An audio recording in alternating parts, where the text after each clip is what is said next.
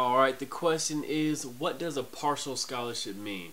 And this is a good question because I was actually on a partial scholarship in school. I was on an 85% scholarship, then I got moved up some. I forgot what to, but I didn't end up having to pay anything because of financial aid.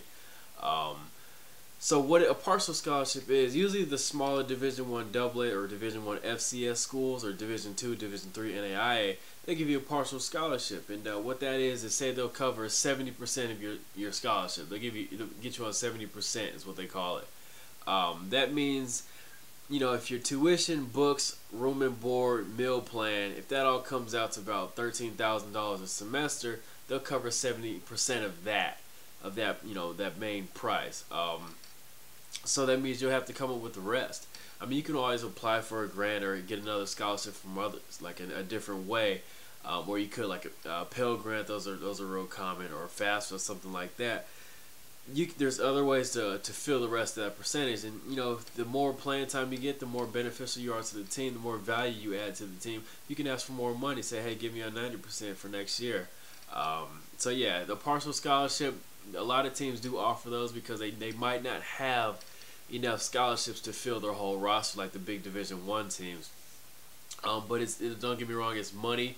If you can get on an 85% scholarship and get a grant or get some other type of money, then you want to end up having to pay anything for college. You'll get a free education.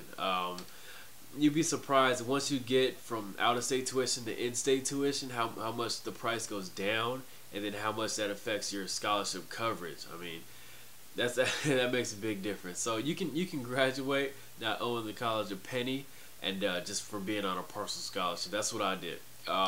It's a great deal. Of course, we want to be on the full scholarship, but not all of us are made it to that Division One school where they did give us a full scholarship. But yeah. So if a school offers you a partial scholarship, don't frown upon it. If that's the most money you can get, then take it. Don't leave money on the table. Get a good education. Ball out, and then see what you can do from there. But yeah, thanks for sending the question. Feel free to click that subscribe button. That lets me know that I'm actually helping you out.